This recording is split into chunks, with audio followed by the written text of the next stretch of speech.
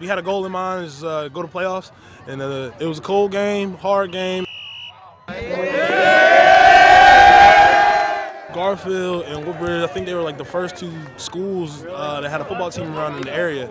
It goes way back to like the 70s, so it's always a good tradition, and it's always nice to win. I mean, it is an honor, and you see it done, year after year. It just feels good that I can kind of like keep that tradition going.